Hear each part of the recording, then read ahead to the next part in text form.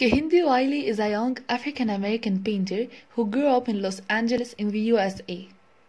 Wiley is quite literally changing the faces of portraiture with his sensitive, vibrant, and political portrayals of black folk, ranging from teenagers he met on the streets to fellow contemporary artists and even former President Barack Obama. This painter made a name for himself for his naturalistic, brightly colored portraits of young black men, often with dramatic, flowery backgrounds. With black masculinity often framed as synonymous with fear and violence in the USA, his generous and vibrant portraits challenge viewers' preconceptions of their subjects and bring young men and people of color into the galleries and museums they are so woefully underrepresented in. I've selected the recreation of the portrait of Mary Hill, a 1638 Baroque portrait by the Flemish artist Anthony van Dyck.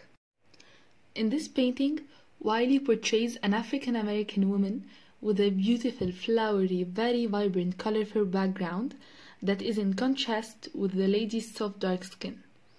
From my point of view, this painting is very powerful. It embraces the confidence, the beauty, and the wildness of a woman. I selected this specific painting because it gives me the grace and the feeling of the woman's power. And what I've really liked about this piece of art is the details. As simple as the woman's posture, her feminine yet sharp look, her makeup, accessories, and her boycott hairstyle really attracted my eyes.